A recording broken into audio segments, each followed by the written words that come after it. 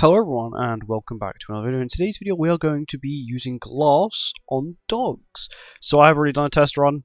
She does work very well, and yeah, let's get into it. So gear wise we have of course HP crit resistance on Red Toner with resistance rolls here. She's got Ratomio because she will get targeted for some reason. It just doesn't like her. The dogs just don't like her, so she's got Ratomio. Attack crit on Glass, we have attack crit on Freya and attack crit on Albedo. If I run HP defense on Albedo, she does patience on the first phase just a tiny bit, which is not what I want. And then for associations, we have links, what gear they got on. We have HP defense on Tomil, attack crit on Sariel, and the others do have HP defense as well. I could change, I'm probably going to change Margaret to attack crit, just because more attack for Albedo, and also it means that she can actually take more damage. But Mara Link is actually quite useful. I'm pretty sure her counters use the Link. I'm not too sure. And then when it comes to card set, we have the Deer card set, which of course gives us 10% basic stats, flat out. And then when we have Max Soul Gauge, we can't be frozen, which is quite nice. And yeah, let's get on with it. Before this video starts, you know 89.7% of you watching this channel are not subscribed. If you come back on the regular and you continually watch my content, why not support me? Subscribing is free and I really appreciate it. Anyway, let's get on with the video. Here we go. This should be quite easy. Of course it is floor 1. The only problem with this team is that, of course, because Tonar is an unknown, I don't get the extra 7% basic stats on these two. But I do get 20% basic stats from his relic because he includes Ragnarok and unknowns. Of course, she has Ragnarok, so we do get the stats for that, which is quite nice. I don't actually need to crit with her either, so I don't have to play the other skill. We'll see if she can damage cap turn 1. Why am I attacking? Okay.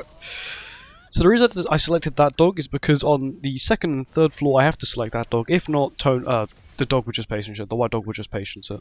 Turn 1. Go on, big damage. Nice damage cap, nice.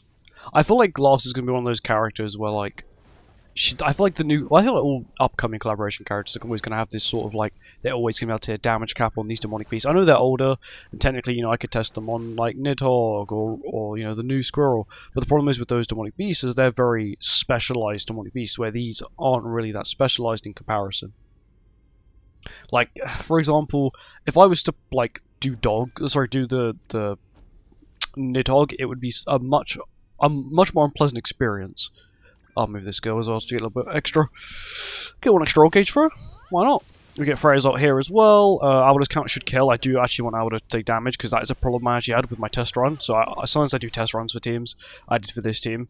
And Albedo just wasn't getting enough buffs because she wasn't taking any damage on floor 3. And I actually failed because of it. Like, no joke, I just couldn't get enough buffs because I kept killing it too quickly. Like, I do have 6/6 Freya, which just doesn't help, really. Death damage is kind of insane. Oh, actually, Merge to get her as well. Okay, we are going to counter. I feel no, I don't actually need to. I'm trying to use my brain. It's not working. I don't actually need to worry about getting Freya. I don't actually need to worry about keeping Freya's ult. It's cool to keep. I just don't need it though. I can't kill. Albedo will have to kill, which is completely fine. She was one shot anyway. Hopefully, this doesn't have remove stances. I don't remember if this phase has remove stances or not. Well, this floor, sorry. No, this is infect. Lovely. And dead. Thank you. Also, a passive I had was like for every debuff it did more attack, and I had like 1,000,000 debuffs on me because of the previous phase where I got debuffed a lot. Anyway, this is where like Glass's ult is really good because it gives everyone 30% basic stats, and because Albedo is a counter-based character and she's an amplified counter character, insane damage. And we'll play Tonar's ult last. Play the counter first, then we ult with Glass. That's 1/6 by the way. That's insane for 1/6. And of course Albedo wipes, but that's just Albedo. But yeah, like Glass is a very good character. On to floor 2 now. Floor 2 time. This also should be quite easy. Glass is very strong. I just feel like in the current meta we've got, she ain't the best. I feel like that's the reason Vittoria is so good, but I do definitely feel like Vittoria is like miles better than Glass. But I always think we have that with collaborations. I feel like one character is always designed a little bit better than the others to sort of make them the better character. To make them more like wanted, I guess. But I feel like this collab was definitely one where they've done it good. You know, all the old characters got a somewhat good buff. You know, Ratalia had a part of a passive removed and now she's better, you know. Never seen that before in Grand Cross where they've actually removed Sight to make a character better. That wasn't damage cap. I think damage cap's 320 something K, 323k, something like that. That's fine. Doesn't bother me. Should have done good damage though. I am going to play the Tonar skills, or these two at least, because I do want to get some more basic stats for her. And of course, I give my team more HP related stats, which is also quite nice. So I can heal a little bit more. Do I play this? I'm going to play it and pray, because I do kind of want to kill this phase this turn. No, it should be fine. I had a problem where basically Freya just wasn't doing enough damage. His damage was just really bad for some reason. Still should be fine though. This should at least do damage cap now. Is 265 damage cap? And we don't kill. Okay, fair enough. His damage is horrible. He's a very old character, so maybe I should cut him a little bit of slack at least. He's going to stance up now. But it's fine. Or, yeah, it should be this turn he stances up, I'm pretty sure. There we go. There's the stance. We'll remove that. I'm actually going to play this skill just to guarantee the kill. And I don't need to play anything else. It's good damage. And then snipe. There we go, that is damage cap. 265k is damage cap. This is good. She can hit damage cap after the first turn. Stance, are you serious? Stance cancel on my only stance character. Fair enough. I'm pretty sure I can just do this and kill. Because Albedo will have not only have the 30% basic stats, she'll then get the crit damage, crit chance boost. Yeah, I'm pretty sure Albedo can kill with just this. That's damage cap, 318k. No, it wasn't. 320. Okay, 323k. Yeah, Albedo's hitting so hard now with that basic stat boost. Because not only is she like a support, she's not only a DPS, she's also got a support ultimate, which is it's really nice to see. It's like Echidna. When Echidna dropped her ultimate, insane support free-to-play ultimate, and that's what Glass has. I do feel like it's kind of needed. I lost every buff. Okay. We will do this. I'm then going to do this, and then play the Gloss skill at the end, so hopefully we then get the buff. The pace rate buff is what I mean. It's damage cap. It's damage cap. Got attack rate stat boost now. Nice, and we kill the Black Dog, which is good, because he's the one that does all the debuffs, which is slightly irritating. That's just the White Dog left. He's AoE spam though, so there's no problem with this one. But because we have Freya, who basically gives you complete immunity to Ignites, he's completely useless. Because passively, this dog normally has like Kyo. It's like a Kyo passive, basically. If you don't know what Kyo does, he's quite an odd character, but he used to just passively apply Ignite debuffs onto you. It's 2 per character, but then one enemy gets 4 because of his relic. They get an extra 2. But yeah, that is floor 2 done once again, carried by Albedo. But to be honest, that's kind of standard. On to floor 3 now, that's where the problem might start. Okay, now we're on to the most painful floor, which is of course floor 3. Let's see how this goes. My test run didn't go the best, but that is because of this man here, and the fact that I sort of speedrun the second phase, which is sort of what you want to do. I think maybe I should stall on the first phase a little longer, because the second phase has got like infect and defense slower, and I kind of just don't want to deal with that, so maybe I just sort of save my ults for that phase and just wipe it, but like stall on this phase a little bit longer. Problem is, Gloss isn't very good at stalling because she just does too much damage, which it's not really the biggest problem, but you know. Aldo's turn 1 passive counter is passive taunt's insane. I love it. 50% damage reduction, very nice. Of course, it was to combat. Who was she to combat? I think she was to combat Demon King at the time. That's damage cap, which is insane. That explains why that skill didn't hit damage cap, because I didn't have any of the stacks. Ah, now I understand. Yeah, attack Albedo, please. I actually want them to attack Albedo. I'm gonna do this, because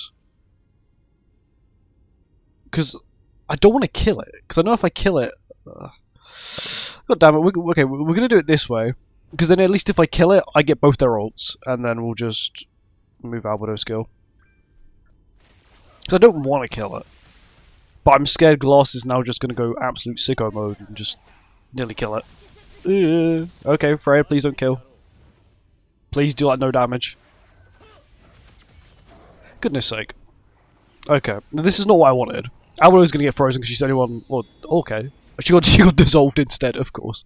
She got typical. I just don't want her getting frozen, really. If I kill it, I don't lose the ult gauge because I technically have killed it. So we do this. That's why I hope it works, at least. Either I'm just major coping. That is damage cap, I'm pretty sure. Unless it's not. Okay, maybe it's not. No, it is. It is.